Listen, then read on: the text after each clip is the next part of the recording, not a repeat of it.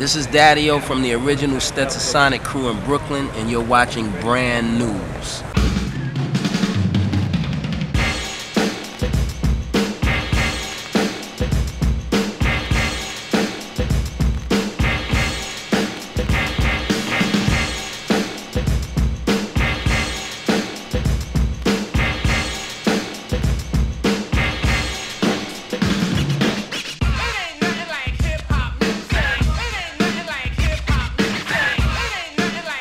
Ladies and gentlemen, may I have your attention, please? Hey, what's really good? And welcome back to Brand Newz in Life, where hip-hop has a new direction. Also where we share information about people and events making a difference around the world and even up the street. I'm your boy, Christopher Martin, better known as Play, and I want to get this new episode started. Our first feature is with a very special young man who approached me a few years ago. And aside from his very unique appearance, I'll put it that way, something even more important appealed to me, and that was his character.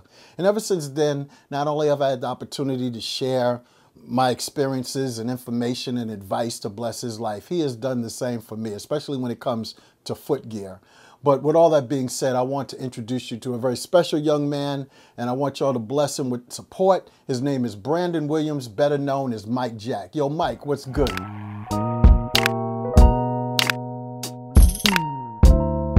My name is Brandon Williams, also known as Mike Jack. I'm in Tallahassee, Florida, reside here. I love this beautiful city. And currently right now, I'm into music, acting, and modeling. And it's been a little journey, starting from there to get where I'm at now. I think I'm kind of different in the fact that I'm real bright. When people see me, they're like, "Oh man, you real bright. Are you white? Are you Hispanic? Are you mixed?" Everybody always wondering, "What am I albino?" It's the question I get all the time. But in real life, I'm black. I'm African American. Both my mother and my father are black. But I have vitiligo, which is a skin disease where you lose your pigmentation, like Michael Jackson. And that's why I came up with the name Mike Jack, because that was one of my idols that I looked up to. So I took on that name, Mike Jack. To be honest, man, it was kind of rough growing up. Kids used to pick on me, talk about me, laugh at me and stuff. Call me, say I got acid thrown on me, bleach thrown on me or whatnot. But my mom would say, "Baby, you beautiful.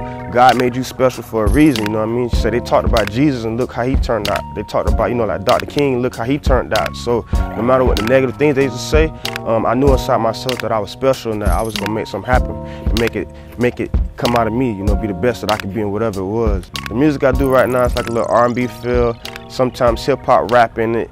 I call it mood music, so it's just depending on the mood I'm in when I go in the studio. Watching TV, watching you, as our bodies lay like fork the spoon, sheets and covers wrap us like mummies and tombs.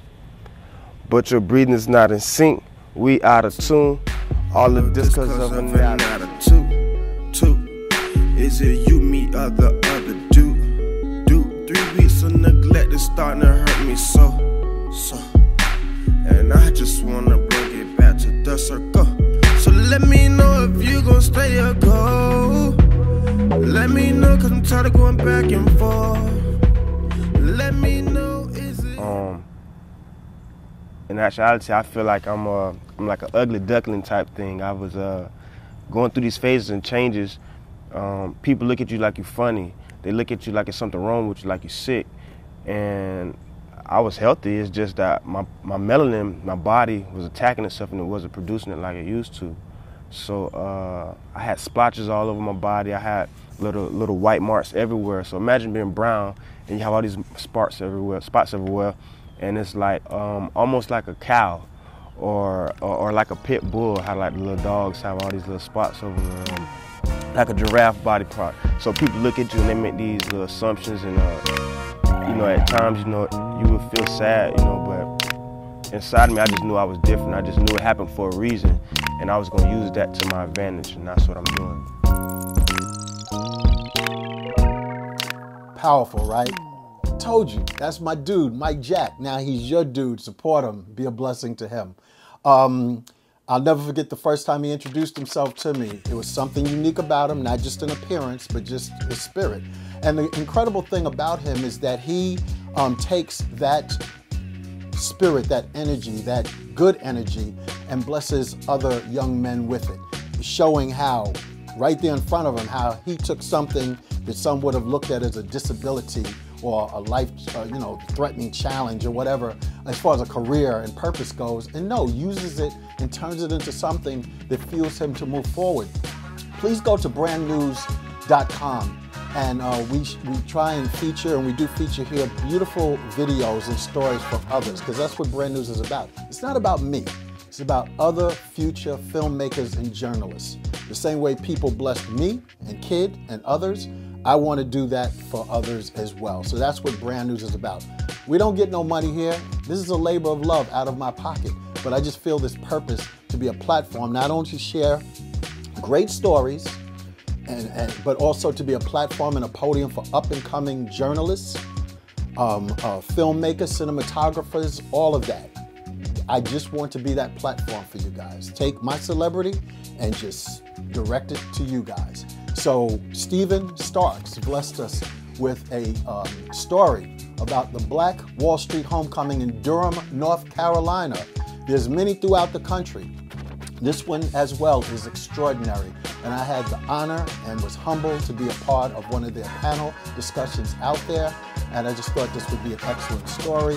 And Stephen Starks blessed us with his PO on it. In the beginning is me, but then we take it to Stephen Starks, but you'll see it in the credits. But with all that being said, check this out. It's Black Wall Street Homecoming, Durham, North Carolina. For the last couple of days, we've been celebrating Black Wall Street, Black excellence, Black entrepreneurship, Black business. It's been the Black Wall Street Homecoming. And that name is significant because here in Durham, Durham is the location of one of our country's Black Wall Streets. A lot of people know about Tulsa because of the tragedy that happened, but here in North Carolina, we had Durham. And Durham was a place where you had people with so much ambition, they decided, hey, let me start a bank, let me start an insurance company, let me start an entire university. And so that level of ambition is what we bring to the table, and we use that legacy to inspire a new generation of entrepreneurs. Welcome to Durham, North Carolina. We are so excited. This is 4th annual Black Wall Street Homecoming, and we are glad you are here. We've got workshops, seminars, keynotes from across the country, folks who've been on magazine covers recently. We're bringing together history right into the present, and we're gonna take it into the future. There's a tremendous power in having like-minded folks, entrepreneurs, investors, etc., all in the same space. Frequently, we don't get a chance to see people who look like us in order to model after or remind ourselves of what's possible. So events like these are extremely important to almost the souls of folks in order to give us levels of confidence and self-belief. The tools and the nuggets that you get, because it's a panel of people talking, it gives you so much information and it really helps you have the tools. You leave here, and if you just implement some of the tools, your business is gonna grow. Your passion for what you have specific knowledge in doing is what will be the driver of your ability to be able to have success. What I love most about it is the audience engagement during the conversation. People seem really here for the right reason. I think Black Wall Street is a phenomenal opportunity to network with folks and be able to exchange business cards so that we can continue this conversation. This is just the catalyst to ultimately what can go on for the next 363 days of the year. You know, had no idea what to expect and ended up meeting some, really awesome people that I've been able to build a relationship with over the years. So I want to thank Black Wall Street for the opportunity. I want to salute them for the work that they're doing. And I'm really happy to be here this weekend. Black Wall Street is something that once was, unless we, the folks that are standing in this room, ensure that it's not just a museum, not just a sign on Paris Street that we look back on. Let's raise a glass to the future of Black Wall Street, y'all.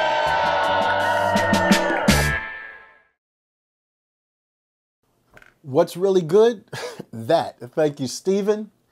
Thank you, Brandon, Mike Jack. Thank you for these 2 features on this episode of Brand Newz and Life. So, oh, what's up with the sweater? Oh, funny thing about this sweater.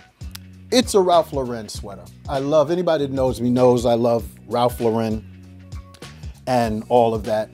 And I kept running into this sweater. It started out at a crazy price. And I had my eye on it. And then it went down significantly low. And I kept feeling like the sweater was, get me, play, get me, buy me, buy me. And I didn't want to buy it. I'm gonna keep it 100 with y'all. I didn't want to buy it because I think it's unfortunate what this used to represent and what it's beginning to represent now. I voted, and I thought this would be a good representation to vote. Like, no, we're not gonna give this up. This is ours. Our ancestors died for this, for freedom.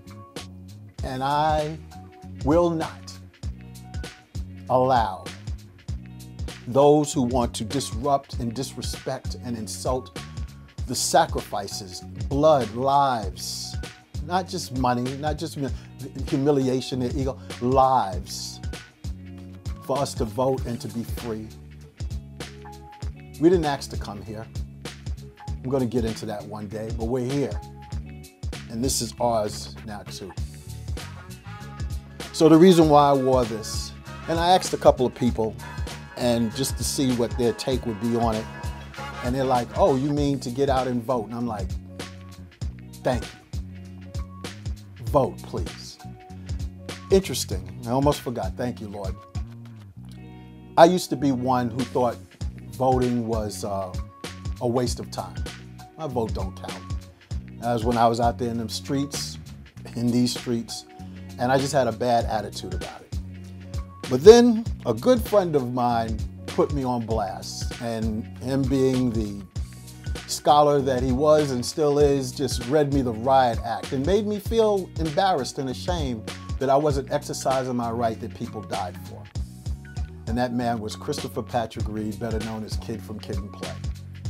And that speech and him making me accountable and making me feel somewhat ashamed turned my life around. I'm like a political junkie, but anyway, thank you, Kid.